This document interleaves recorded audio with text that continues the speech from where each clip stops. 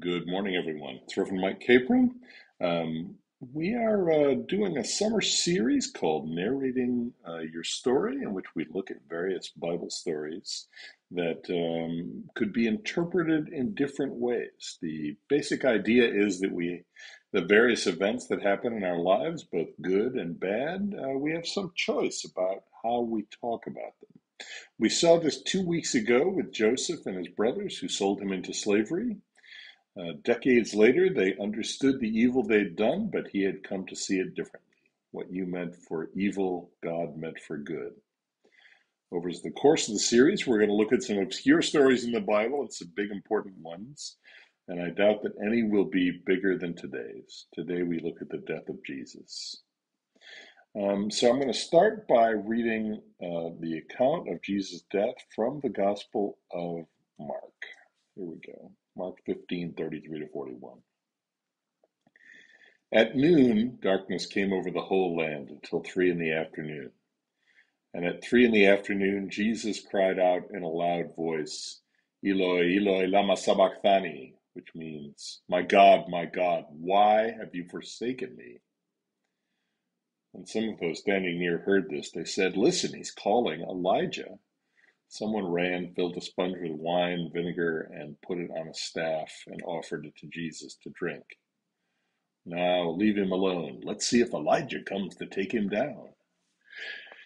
With a loud cry, Jesus breathed his last. The curtain in the temple was torn in two from top to bottom. And when the centurion, the Roman soldier, stood there in front of Jesus, saw how he died, he said, surely this man was the Son of God. Some women were watching from a distance. Among them were Mary Magdalene, Mary the mother of James, James the younger, and of Joseph, and Salome. In Galilee, these women had followed him and cared for his needs. Many other women who had come with him to Jerusalem were also there. This ends our reading.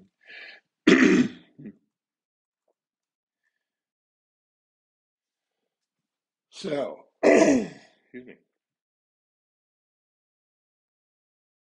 The church agrees on a lot about the death of Jesus. He was crucified, he died, and rose again. All the accounts of the crucifixion agree that the closest witnesses to his actual death were a group of women who knew and loved him. Beyond that, when you look at the details, you'll see that we have 4 different accounts of Jesus' death. And I'm going to put in the comments section a document that shows all 4 accounts together on one page. But why do we have these 4 accounts? Scholars wonder and debate about who wrote the Gospels and when they were written, but it seems that the earliest of them may have been written, say, 20 years after Jesus' death, and the latest might be another 50 years past that one. So a lot of time's gone by. And here's one way to think about it. My mother's been dead for about 15 years now. I suspect that if my brothers and I set out to write biographies of my mother, we might emphasize different things, remember different episodes, and perhaps want to tell somewhat different kinds of stories. One of us might focus on the hardships of her life, another on the joys, another on her faith and her life in the church. We would be writing about the same person, but from different perspectives and with different goals. In that same vein, as we talk about these accounts of Jesus' death, I'm going to assume that Mark told us what Mark wanted us to know, that Matthew told us what Matthew wanted us to know, and the same with Luke and with John. Everyone agrees that Mark wrote first, so that's the one we just read, and it's the first one we'll talk about. Mark is the most visceral. Reading Mark can sometimes be like a gut punch. And so Jesus' last words quoted from his native Aramaic language are these. Eloi, Eloi, lama sabachthani. What does that mean? It means, my God, why have you forsaken me? And what are we to make of that? One of the simplest, most straightforward interpretations is that in that particular moment of anguish, Jesus felt abandoned by God. It makes me cringe a bit to say that. It feels strange to say that about Jesus. It It feels like I'm looking directly at him in a moment when I ought to avert my eyes. It feels too personal, too intimate. One shouldn't speak ill of the dead. One shouldn't reflect overmuch on a moment of weakness, especially when it's so different from a lifetime of strength.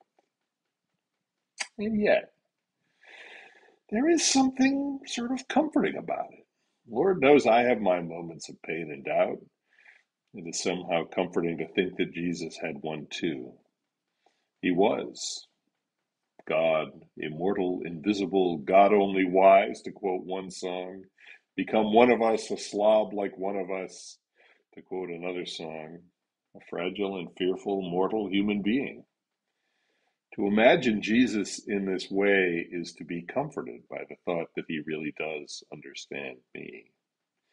We aren't the same, of course, but in his worst moment, perhaps he understands my worst moment and has genuine compassion mixed in with his infinite mercy. And it's one way to narrate Jesus' last words, but it's not the only way.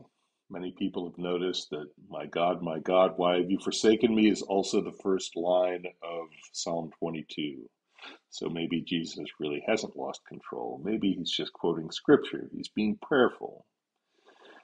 This narrative can be an out for people who are uncomfortable with the previous one. Not that the two are mutually exclusive. Jesus could have genuinely been anguished and expressed his anguish with words of scripture. One more note about these last words. I've always been a little confused about why the crowd thinks he is calling for Elijah. Apparently, the word Eli and that phrase and the Aramaic pronunciation of Elijah's name are really similar, so that people might simply have misheard Jesus and thought he was calling for Elijah to come help him. There's another way to narrate events, one we now consider incorrect, that happened right there at the cross.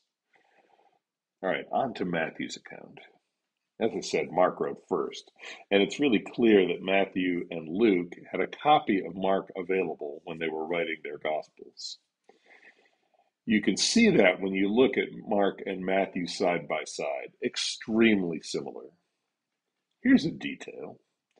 Both of them agree that the curtain in the temple was torn in two.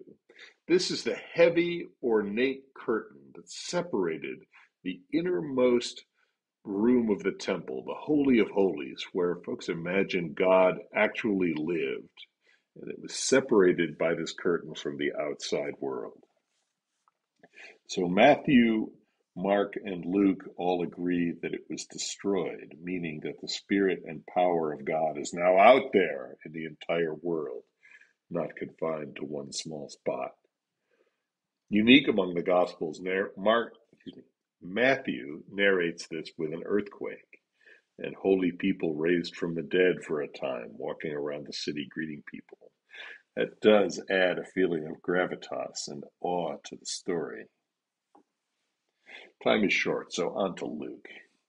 This seems to be one of the many occasions when Luke thinks Mark is too wordy, so his version is the shortest of any of them. In Luke's gospel, Jesus' last words are different. Father, into your hands I commit my spirit. There's no anguish here. Instead, there is acceptance and faith. Jesus has faithfully engaged in the ministry his heavenly Father sent him to do. He has lived in faith and he dies in faith. He knows where his spirit is going, back to the Father. Some people die like that. No doubts or regrets for them, just a confidence, perhaps even an impatience to go and be with their Lord. I would guess that those people resonate with Luke's account of Jesus. This might be their favorite gospel, and that's good. Some people in the history of the church suggested that it was rather awkward to have four gospels. Maybe we should pick one, they said, or perhaps we should just edit them all together and produce a single account. Maybe Jesus said all these last words in some order. We could just string them together. The church clearly told those people no. We were left four gospels by our forebears in the first century, and we will keep all four of them. Well, and this leads us to the fourth gospel, John. If Mark, Matthew, and Luke all emphasize the humanity of Jesus, John emphasizes his divinity. I remember being in a study group where one of my seminary classmates exclaimed, "Jesus just waltzes through the Gospel of John." And he was kind of right about that. John's account has less anguish, but shows so much of Jesus' love and concern for his followers. Jesus engages in an extended, multi-chapter high priestly prayer after the Last Supper, but before his arrest, where he prays for his followers and commends them to the Father. And even hanging on the cross, John's Jesus makes arrangements for John to take care of his mother. Verses 26 and 27. When Jesus saw his mother there and the disciple whom he loved standing nearby, he said to her, "Woman, here is your son." And to the disciple, "Here is your mother." And from that time on, the disciple took her into his home. Jesus' last words are also different in John. Verse 30, "It is finished." With that, he bowed his head and gave up his spirit. Very simple, very concise, an echo of verse 28, knowing that everything had now been fulfilled, and so that Scripture would be fulfilled. Feels peaceful to me. It's a really odd thing to say about a horrific death on the cross, but the words, the demeanor, at least how I imagine them, it feels, well, peaceful, satisfied, in a mission accomplished sort of way.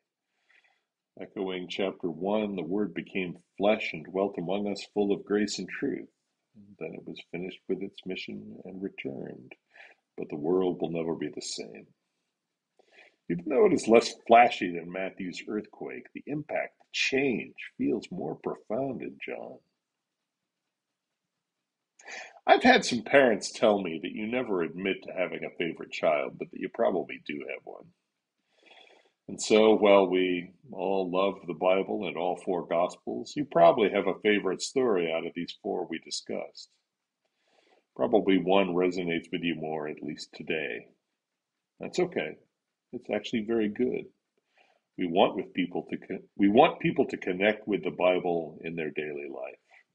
We want them to view the events of their life with a lens of Scripture.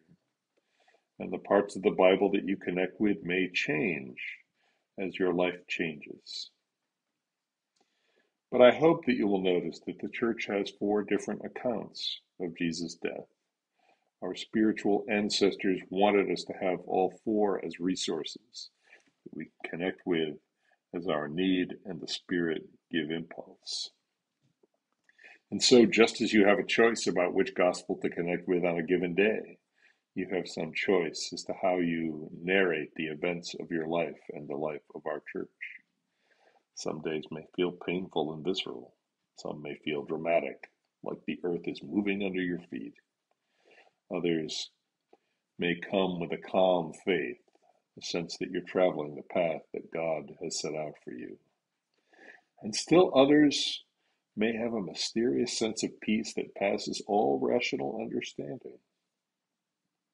Friends, my conclusion is simple. Go with whatever God gives you and pray with the story, the narrative that fits where you are. This is our life, and we will use the tools provided to us, continuing to step out in faith in all times and circumstances. Grace and peace to you, my friends. I'm so grateful for all of you.